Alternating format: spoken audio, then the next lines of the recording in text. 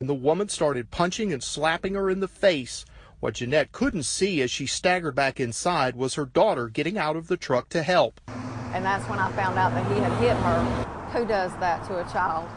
Who turns around and hits her like he would a grown man? He needs putting up under the jail. Even veteran officers like Baxley's police chief say they've never seen an unprovoked attack like this. The suspects in the case, Eric and Latasha Smith, face several felony warrants.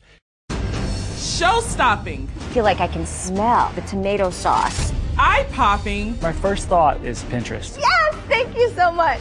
Gravity-defying. I'm being blown away by your planet. Yes. Cupcakes like you've never seen before. To make him look real, he has to have blood on his teeth. But designs this good come at a price. Oh my Sabotage! God. You guys are making me so nervous. Small packages, big stakes.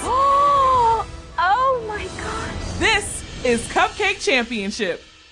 The group of young men who investigators believe are in their late teens or early 20s pummeling a Chinese food delivery man in the first floor stairwell. Just before 10 the night of August 24th, taking turns decking the 46-year-old in the face. And they didn't stop there. Look closely and you can see one of the men take a wad of cash from the victim before all three run off, leaving the stunned delivery man behind. Police now sharing the video in hopes that someone may recognize these three suspects and help detectives find them before they can attack again.